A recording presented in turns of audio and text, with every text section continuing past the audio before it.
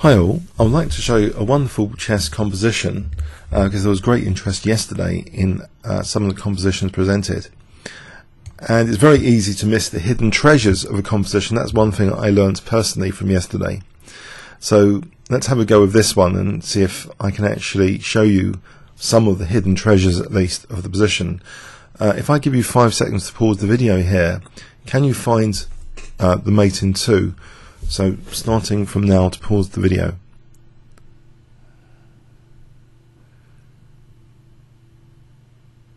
Okay, so I don't know how many of you properly researched the mate in 2. You might have found a mate in 2, but the beauty of it is not just finding the mate in 2, finding all the unraveling all the resources, all the relevant variations where black struggles to avoid the mate in 2 and how they're each refuted. Just a quick intro about this though. This composition is by Godfrey Heathcote. It won first prize at the Hampshire and Highgate Express 1905 to 1906. Heathcote composed about 500 direct mates with natural and economical positions. He had been he may have been the best British problemist at the beginning of the 20th century. Many of his problems were compiled in A.C. White Christmas series called Chess Idealist 1918. Okay, so he's a great composer, and the first move is actually rook here. Basically, one of the main implied mates, well, is knight c3 now. If white's given another move, knight c3 is actually a mate in 1. Anything else, if we examine why this is the main mate in 1 to start off with, b4 is not a mate in 1 because there'll be knight b3. The knight is a kind of hero, it seems, to stop the mate in 2 here. Queen e4, we can do that, and then knight c3, but that's a mate in 2. Okay, so there's nothing really going on apart from knight c3 is the main intended threat. But the beauty here, okay, after this is black's responses. So I'm going to try and be systematic here in going over them. First of all, if black tries e2, that's not really interfering with knight c3. We just play knight c3 checkmate. Okay, we've got our mate in 2. But let's try now knight c2, and this does something actually which interferes with knight c3 being mate. It gives the king the d4 square. If the king's got d4, we've blown our mate in 2. But on the other hand, there's no knight b3 resource, a weakness of the last move, you could say, in the problem world. So actually b4 is checkmate, that weakness of the last move exposed there. We've still got our mate in 2. So where else can this pesky knight move to avoid things? On knight e2, you might think, hold on a sec, so here, how does this affect things? Well, the knight c3 is directly interfered with, so white has, though, another mate here. Actually, white has, you see, there's a weakness of the last move here, funny enough. I think this is an easy way of looking at it. It's actually blocked in the bishop. That's the weakness of that last move. And logically, scientifically, that means actually queen takes h5 taps into that weakness of the last move, and this happens to be checkmate here. We're covering all the squares. So yeah, I think we'll use the weakness of the last move to demonstrate these. Okay, knight takes b3. Now here, with knight takes b3, knight c3 again is not a problem. There's king d4, but there is actually. Can you spot the mate in 1 here? If I give you 5 seconds to pause the video. Okay, there's actually queen d3 here. That's checkmate. Yeah. That didn't. You see, I guess the weakness of the last move here, the knight is actually literally pinned. So because of that pin, there's no knight d4, so there's a kind of weakness there. If you see on the knight e2, that wasn't working because then then it didn't exist because there was knight d4. We haven't actually pinned the knight. Yes, this is quite complex to explain. Okay, so knight f3. Can you see the mate in one here? Well, first, what is the weakness for the last move? But I'll give you 5 seconds to pause the video here to find the mate in one. Okay, with the weakness for the last move here, we block this queen from e4. So queen d3, there's knight d4, is not the mate in one, but the mate in one's actually here, queen e4. Yes, we're going round a merry round with this knight. Knight b5. Okay, if I give you 5 seconds here, what would you play for the mate in one?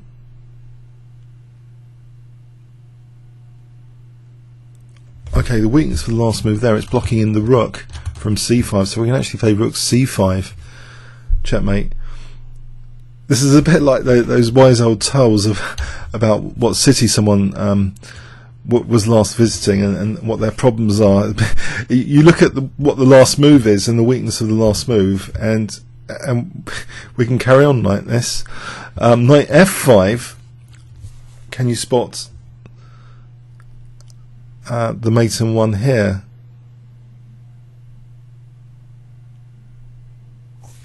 Okay, the problem is it blocks this rook, so there's rook e5, checkmate here. Knight c6. What's the mate in one here, do you think? If I give you 5 seconds.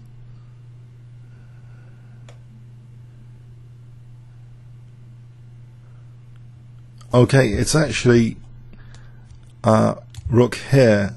Rook, that one is actually checkmate. The knight has actually blocked the king from c6. It's solved the c6 problem. So that's that kind of weakness in the last move. It's self-blocked the king. Oh dear, oh dear.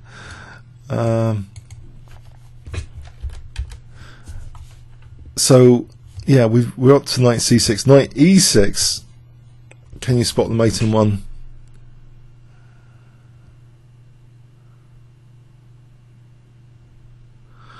Okay, we've still self-blocked the king, this time with e6, so this is a checkmate here. There's no king e6. Okay, and now we can actually go in. So we've exhausted most of the knight moves, I believe. Every single knight move seems to fail. But there's more to it. It carries on. The other hidden treasure, well, there's a little bit more to it, actually. We see that in most cases, like bishop c2, any bishop moves, there's knight c3. Okay, bishop e2, there's knight c3. Fine. Bishop takes b3, there's knight c3. It's not really interfering with knight c3 as much as any knight moves so far. Bishop f3, there's knight c3. Yes, nothing special there. Bishop g4, knight c3. Bishop f2, knight c3. Okay, so we can actually establish that the bishops, either bishops, they don't interfere, it seems, at all with knight c3. Now, what about the rooks? Going around the orchestra here, the rooks, what do they have to say about this? Okay, rook b5, knight c3, doesn't interfere. Rook c5, yes, it does interfere with knight c3. Or does it? Yes, it does. Knight c3 here, there's rook takes c3, and the composer had to bear this in mind, so he had to work out, okay, this rook movement to c5. Okay, on the rook movement to c5, we have actually a slight snag with this, that white can actually just take that, and that's checkmate. Yes, that's the weakness of that one. On rook h3, knight c3, rook h4, knight c3, these don't change the picture. Rook f5, knight c3, rook g5, knight c3, rook at h6, knight c3. We're just exhausting all the others, knight c3. So in fact, it seems, apart from rook c5, in conclusion, it's all the knight moves which are a bit tricky here. So the pawn move here doesn't help. There's only that pawn to move. So this is why it won first prize. It's virtually just the knight movements are all being demonstrated. The knight in the centre, which is a strong piece, form the actual beauty of this composition. Just to go through that again. So if you want a quick mate in one test, quick fire. Here goes. Okay, we're going to start rotating the knight. Okay, so knight c2. What's the checkmate? Okay, it's b4 check, mate. Knight e2, what's the checkmate? Okay, it's queen takes h5, checkmate. Knight takes b3, what's the checkmate? It's queen d3, that's checkmate. Knight f3, what do you play there on knight f3 for mate in 1? It's queen e4. Knight b5. It blocks the rook. There's rook c5. Checkmate. Knight f5. It blocks the rook. Rook e5. Checkmate. Knight c6. It blocks the c6 square. Rook d7. Checkmate. Knight e6. Blocks the e6 square. Rook ed7, checkmate. So yeah, it's been carefully constructed as a beautiful composition with that knight in all variations. It's still a mate in 2. The only thing which interferes as well is rook c5. The other rook moves, they don't seem to interfere with knight c3 coming up next. Yeah, I think that's the only thing. Hang on. Hang on. There's something I missed here at the end. The queen moves. There's a queen move. Oh, this is a corker. Oh dear. Yes. Is there one more move that interferes? The queen move here doesn't interfere. The queen move here.